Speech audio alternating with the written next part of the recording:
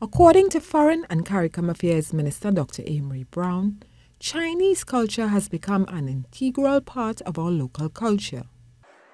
It is with great pleasure that I herald the exchanges between TNT and China that are ongoing.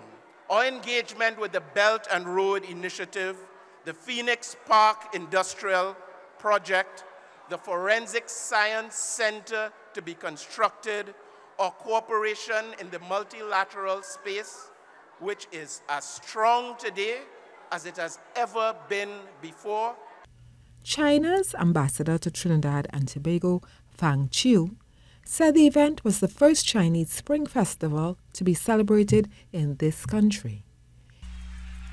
This year is also of great importance to China-Trinidad and Tobago relations, as it marked the 10th anniversary of President Xi Jinping's historic visit to this beautiful island country.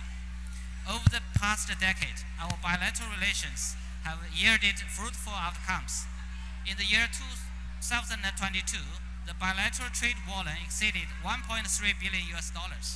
He noted this represents growth of 23.4% over the previous year. The Spring Festival was celebrated with dragon boat rides, face painting and other events in Chagaramas on Sunday. Terry-Ann Browne-Campbell, TTT News.